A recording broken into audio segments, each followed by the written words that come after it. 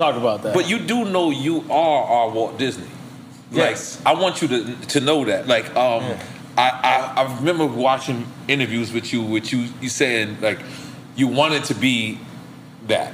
Yeah. But you actually accomplished that. Like, when a Yeezy drops, when a sneaker drops, like, our community goes crazy for it. Like, like when you said it, you said Yeezy jumped over the Jumpman. Yeah. I don't know if you knew what you were saying. Yeah. But Jordan still won't meet with me.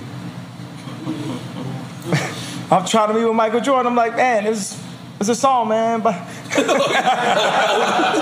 it personal. No. Michael Jordan said this thing. It's like, why y'all acting like Virgil made me hot? These shoes is hot. Like, this is somebody I met with Michael Jordan that used to work with me. But Nike really ain't had shit since the Yeezys. They came